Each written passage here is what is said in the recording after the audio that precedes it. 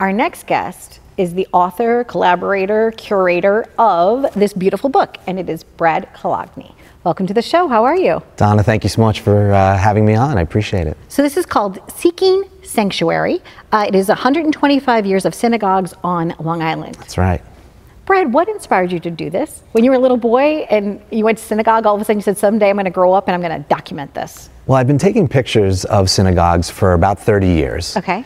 And in 2015, the synagogue that I belong to, Midway Jewish Center in Syosset, New York, was doing a synagogue renovation. And it just occurred to me that a lot is lost when you renovate a sacred space. The night before the renovation took place, the night before the demolition, I went into the synagogue and I took a lot of pictures because I wanted to have memories.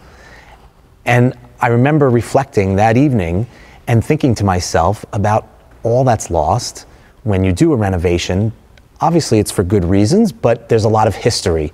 And I started thinking about not just the history of my own synagogue, but the history of synagogues locally and all across Long Island and how they've changed. Okay.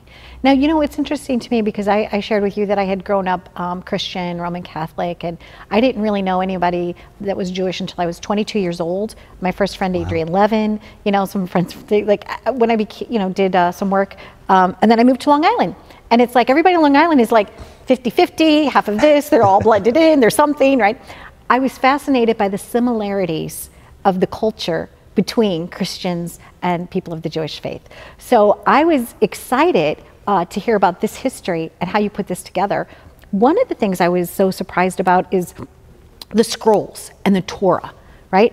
So when a synagogue is first built, how does that first come to be? And when they did the renovations, were they able to keep the Torah? Did they keep that? Or how does that how is that processed? So I think what we can look at a period of significant growth on Long Island was after World War II. Okay. And not only did it grow in population, but the Jewish population grew and it was significant. In terms of building a synagogue, groups start at a very humble beginning, and this is, I don't think, any different from a church or a mosque or any other religious institutions. You start small, you gain members, you gain financial resources to be able to build a synagogue, and that just brings more people out and has everybody come out. Able to celebrate your faith. That's right. So when the renovation happened, did they keep some of those pieces and incorporate that into the renovation, or was it a complete new redo? So in our particular case, it was a complete redo. Okay. The sanctuary had been around for about 50 years, and our congregation was growing, so we wanted to start fresh, and there was a new configuration of the seating, and it was a fresh start for the future. When you first made, and I know in our religion it's called sacraments. What is it called when you make your bar mitzvah and for each of the different steps? Bar mitzvah, you said it, yes. Okay. Bat mitzvah for a girl. Okay. At age 13. Okay. So when you were young and coming up in your faith, what inspired you? Was it a special rabbi? Was it somebody that just kind of has helped you, mentor you along your journey? My parents obviously were very instrumental in the Jewish upbringing that I have, and as a teenager, they sent me to Jewish camps as well as summer programs. And in 1987, I went to Poland and to Israel. And that was really the first time that I took pictures of synagogues. And so now 30 plus years later, I've focused on Long Island, made this a very comprehensive volume of every synagogue past and present in Nassau and Suffolk County in New York. This is such a treasure. It's so wonderful for people of all faiths to be able to have something like this because it's historical, and important and significant. Yeah, and historical is the very important part for me because I don't think there's been a lot written about the history of Judaism on Long Island. The truth is that Long Island is the 4th largest Jewish community in the United States.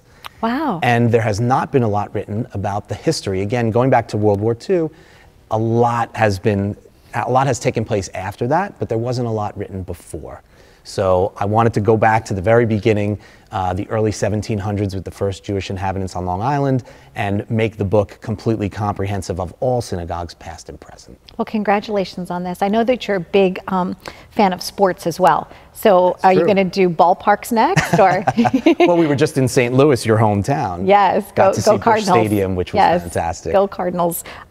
In fact, it's funny that you mentioned that. I'm just going to shout this out right now.